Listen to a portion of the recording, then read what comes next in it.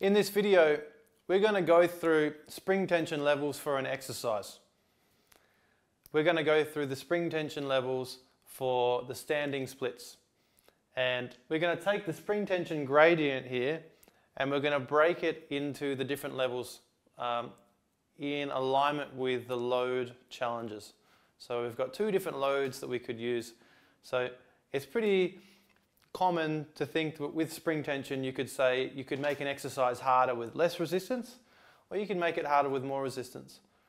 Now when we dive into that, what that really means is if any exercise is harder because you have less spring tension, that tells you your body weight is the load, and less support makes it harder. And if any exercise is harder because we've got more resistance, that tells you your spring tension is the load and working against the tension is the challenge. Now the standing split is a really good example of how the spring tension itself will determine which muscle group we're loading and the level of intensity. So here, if we were to look at this gradient, what we can say is in the middle, between the medium and the heavy spring, this is the difference between working the inner thighs and working the outer thighs. So the medium spring is the level 1, the beginner level of working the inner thighs, and as you decrease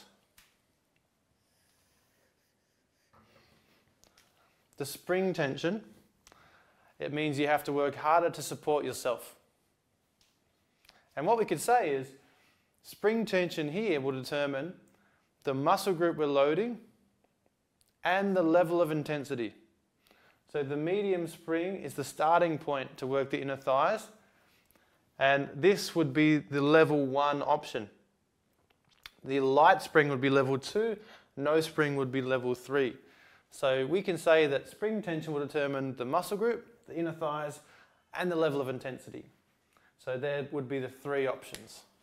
I'll put that down for you. Level 1, level 2, level 3. Now on this side, we can actually focus on a different muscle group now. The heavy spring is enough resistance for you to have to push against the carriage to make this carriage move. So now doing this side, we're actually working the glutes.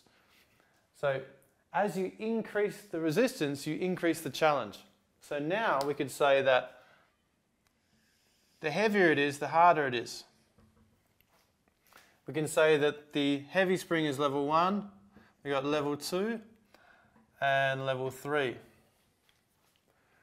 So in this exercise, the standing splits, the spring tension is determining the muscle group we're targeting, which is the glutes, and as you increase the resistance, you increase the challenge.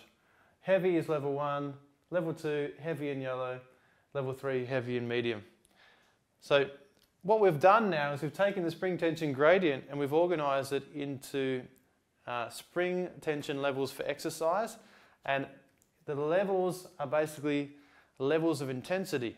So if you are a brand new client starting out, what's going to happen is starting with the level 1 option would be the most successful place to start. It's going to be the most achievable. But as you get stronger, what we need to do is find a way to progressively overload you. In this exercise, that means that doing the same exercise but with more resistance is how we make you stronger. And it's exactly the same process on the other side. On this version of the standing split, when we're targeting the inner thighs and we've got medium tension as the easiest option, if you get really good at that now, how we're going to make you stronger is by doing the same thing with less support. And if you take a big step back and have a look at the entire picture, every single exercise will have a muscle group that's being targeted, will have a load which is being used, and a direction of progression. So here we could say that every exercise on this board has a target muscle group, inner thighs, outer thighs. Every exercise on this board has a load we're using body weight, using spring tension. And every exercise is a direction of progression. Less spring tension is harder, more spring tension is harder. But we can take that. Every single exercise that uses springs is going to have those 3 things.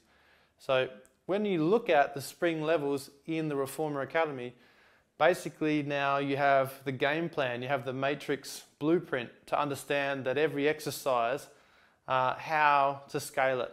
If you take those class levels, you can bring them straight into your classes and you can start to scale exercises with the load. So in the next video we're going to go over in more depth how bodyweight exercises work with the spring levels.